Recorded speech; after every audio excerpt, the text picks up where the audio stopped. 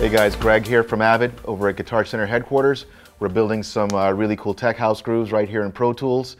And what we're going to do right now is we're actually going to take a groove that we've already kind of built using some virtual instruments as well as our Moog Mother 32. And we're going to talk a little bit about adding some sweetness, some automation, some effects, and kind of bring things together. Let's take a look.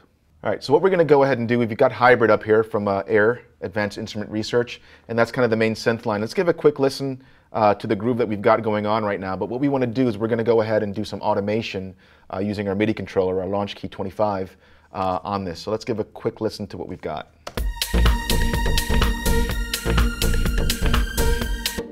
All right, so there's the Hybrid synth, and it's kind of static. It's a cool pattern, but we need to do some more to it. So I'm going to go ahead and leave that playing. What I'd like to do is automate a couple of parameters here. Now, cool thing with Hybrid, I can actually take control of any amount of parameters I want and assign them to these morph knobs down here.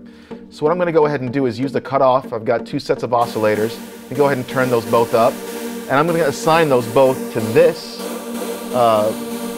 encoder right here. So I'm going to right click, assign that to the first morph knob, right click here, assign that to that morph knob. So now both of those cutoffs are being controlled here. And I'm just going to go ahead and right click on that morph knob. I'm going to say let's learn the CC for that. So now we've got control of that. Now we want to go ahead and record that. So let's come out of solo. And I'm going to go ahead and let's go ahead and mute a couple things so we can kind of focus on what we're hearing. So it'll just pretty much be the drums and the synth. And I'm going to go ahead and set this all the way down to 0. And let's record a pass with some MIDI automation right here in Pro Tools. Arm it for record. Let's go.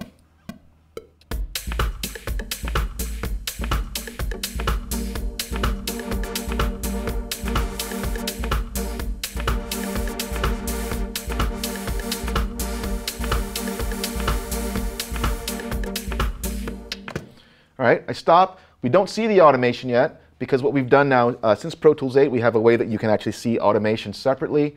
I just click this little pull-down menu here, and my automation lanes start popping up. We want to find exactly the automation lane for that specifically, and that's going to be this one right here. So that's the automation I just recorded. Now, of course, I can always go back and re-record it, or I can actually fine-tune it using the tools right here inside of Pro Tools. Let's go ahead and just give a quick listen. We should see our morph knob 1 move as our automation is moving. There it is. Great. Now, to fix that up a little bit, again, I can re-record, or I can just go ahead and use my pencil tool. I've got a couple of different ways I can do that. Let's just go ahead and use the line tool, make it super accurate. I mean, this is dance music. And I'm just going to go ahead and redraw some of that to be a little bit more accurate, or robotic, if you will, because that's what I'm looking for. And you can totally do that. Of course, if I mess up, I can either erase it, I can go back and redo it. But again, really cool ways you can do that, and really, really easy. All right, so that's going up, back down, really, really, really slow slope. All right, so that's automation, MIDI automation in Pro Tools. Now, the other thing we want to go ahead and do is I've got a pattern here that I recorded earlier out of my Moog Mother 32, and we've already committed it to audio. Let's go ahead and solo that and listen back to that really quickly by itself. All right, kind of cool. Let's go ahead and duplicate that out a little bit.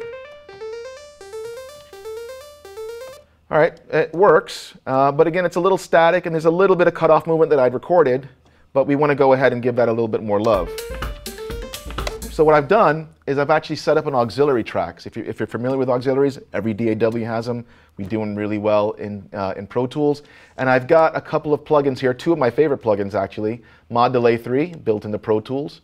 So that's handling a stereo delay. I've got a, let's see, I've got an 1/8 note delay on the left and a dotted third 1/8 note on the right side. One of my favorite kind of delays. It's got a pretty large feedback on it. And then I've also got deverb, my favorite reverb actually, again, built into Pro Tools. And I've got a hall set up there. So what I want to go ahead and do, those live on that auxiliary. And on my Moog audio here, let me go ahead and solo both that and the auxiliary. You can see that I've got a send here ready to send over to that auxiliary. So very, very simple. Of course, I can also put those plugins on the insert directly on the channel, But when you're managing a session, typically certain things are going to be grouped or sent to the same set of effects. That's going to save you on CPU and RAM, and it makes it really easy to help manage the session. So one of the things that always drives me crazy is when I see people using a delay on one track, then they go and put the same delay on another track, and it's the same preset or whatever. They can save so much time and energy and CPU by just using an auxiliary. So we're going to go ahead and send that Moog audio. We've got our fader here, and let's go ahead and see what happens. I'm going to go ahead and play that back, just the Moog audio, and we're going to go ahead and turn up our auxiliary, our send, and see what happens with our delay and reverb. Let's go. I'm going to start adding a little bit of the bus. All right, so it makes it really dynamic, really kind of gives it a lot more space. And again, that's just very simply using a delay and a reverb. Let's go ahead and hear it back in the track. And of course, you can adjust as need.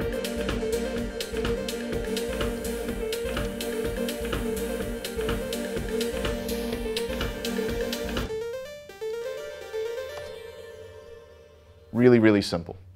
So we've just added some MIDI automation to our track. We've also added some effects to the Moog Mother 32 audio that we captured earlier. Having a really good time here. Really, really easy, as you can see, to make electronic dance music right in Pro Tools. This is Greg from Avid. We want to thank Guitar Center headquarters for having us. Make sure you come back. We've got a lot more videos here, lots more to see, lots of tips and tricks, and we'll see you guys next time.